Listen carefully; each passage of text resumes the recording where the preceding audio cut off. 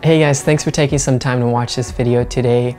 Before we jump into this topic, I have some free filmmaking assets linked below in the description, so make sure to check those out. So is it possible to shoot an entire music video using only your iPhone? With all the brand new camera bodies out there that are becoming more affordable than ever, are we at a point with phone technology to shoot entire projects with? My answer to this question is an absolute yes. So I recently had an entire music video shot on an iPhone 11. As the DP for this project, I was given the task of shooting and lighting the entire music video using only an iPhone 11. When I first got the brief for this video, I almost panicked because I had no idea how to make this video look good using only an iPhone. I was so worried that this project was going to look horrible because of my past experience editing projects with iPhone footage where it's incredibly difficult to color correct or tweak any of the footage. But after this experience, I am convinced that it is possible to shoot your entire project using only an iPhone. I mean, look at all the recent Apple commercials that have been entirely shot on the iPhone.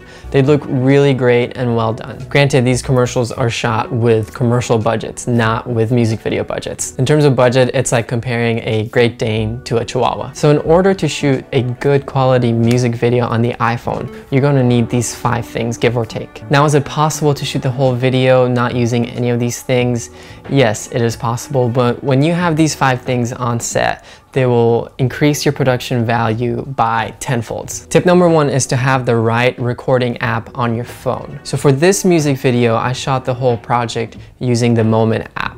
The Moment app is excellent because you're able to change your settings such as your ISO, shutter speed. You can even change your white balance. If you want to do manual focus on the camera, you're able to do all this stuff. So I'm gonna jump into the app real quick and show you guys how it works. Okay, so one of the great things that you can do here is you can change your shutter speed. Like I have it on 1/48 if you're shooting in 24 frames. If you're shooting in slow-mo, you're able to change it, and as you tweak it, you can see the exposure changes on the phone as well. You can change your ISO, make sure that you're meeting the right exposure in the environment you're shooting in. You can even change to manual focus if you want to. You can tweak your white balance, like right now, my temp should be around 4700, 4800.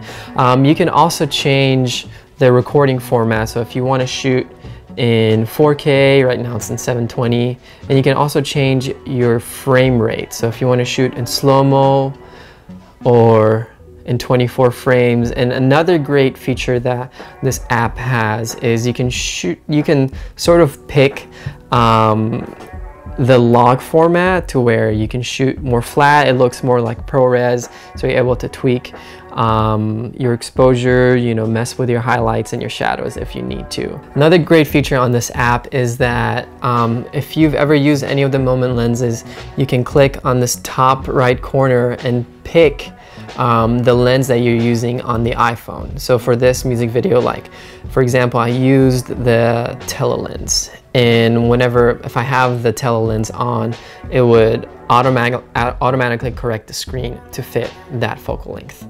If you're shooting a project on the iPhone, proper lighting is essential. So keep in mind when you're recording with the iPhone, even if it is in 4K, you're still recording in 8-bit, so there's not much dynamic range and much flexibility in post to tweak shadows or colors or things like that you need to change, especially with exposure. If you have anything that's underexposed or overexposed, you're pretty much at a loss, so you can't recover any of that data. So make sure that if you're shooting a person performing, make sure that their skin is lit properly. Another great app to use for filming on the iPhone is called Filmmaker Pro. It's only a couple bucks more expensive than the Moment app, and it can pretty much do everything that the Moment app already does. And the reason I just like using the Moment app is because of the user interface, and I just feel more comfortable using this app versus Filmic. But they're both great apps to use on set. Item number 2, make sure that your iPhone is on some sort of a stabilizer. So for this music video, I actually ended up using a Ronin S to stabilize the camera. The in-body image stabilization in the iPhone isn't quite there, and there are some certain types of shot that I wanted to get that I knew I would only be able to get using a Ronin S. Now there are tons of other stabilizers out there that are made for the cell phone, but because I was most comfortable using the Ronin S, I didn't feel the need to get another stabilizer just for this one shoot. With using the Ronin S, I was able to do some barrel rolls, get certain movements such as certain types of tilts and pans that I needed to do for this shoot that I wouldn't have been able to do with some other stabilizers. And another thing that I really liked about having stabilizer is just that it gives you flexibility to move wherever, whenever you want. If you're just shooting handheld with an iPhone, it's just not gonna look the best, and you'll be able to tell that even with the stabilization that it's not really that well stabilized. So an extra tip that I would give you guys is to get one of these little mounts that can go on your tripod. You can just mount it to your tripod plate. And what's great about it is that it can just go to your iPhone, super easy, and then you can just mount this to your Ronin S. Item number 3 is having good lenses. Having good glass is essential to making your iPhone footage looking extra crisp. The lens on the iPhone is pretty good, but I just wanted to take this project a step further. Now this is where the moment lenses come into the game. For this project, I was given a 58mm tele lens and also their anamorphic lens to shoot with. And both of these lenses were really fun to work with. They're super sharp and they just really take the quality of your footage to another level. So if you're planning on shooting a whole project using your iPhone and maybe have some room in your budget, I would say go to Moment's website and grab some of their lenses because they're all really fun to work with. Item number 4 is having a haze machine on set. Haze is key because it just adds a cinematic texture to the environment you're shooting in. It just fills the whole space and it just makes things look good, makes light look good. Especially on the iPhone, it ended up looking really great on the set, and it just added so much value to the whole production. And then item number 5 is having some sort of RGB lights on set, whether if it's a quasar or a sky panel or anything that you can throw a gel on. And the reason I say this is because the iPhone doesn't always do the best job registering skin tones really well. Even using the Moment app and tweaking the white balance and trying to mess with all that, it doesn't always register the best, but whenever you do throw a color on someone, it looks awesome, and it's really easy to work with in post when it comes to color correcting.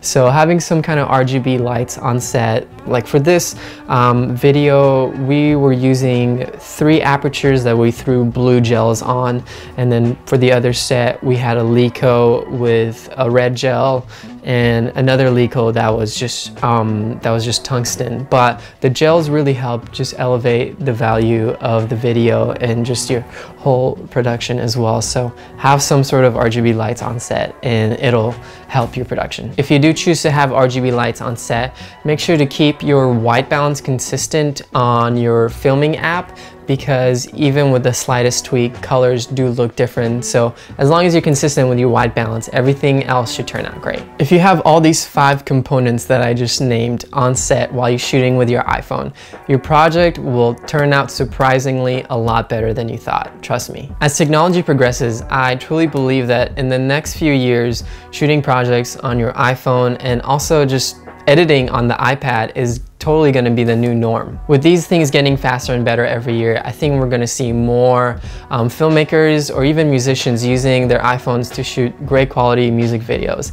And I mean, it doesn't quite replace shooting with a professional cinema camera, but I think with the quality and the technology that's getting better, I think this is going to be more of a norm than having to buy an A7S II or a brand new Canon C300 or something to use for a music video. Overall, I love how this Love You Later music video turned out, and I hope that inspires you guys to go out and make your own music videos using the iPhone. So what are your initial thoughts about filming an entire project using this iPhone only?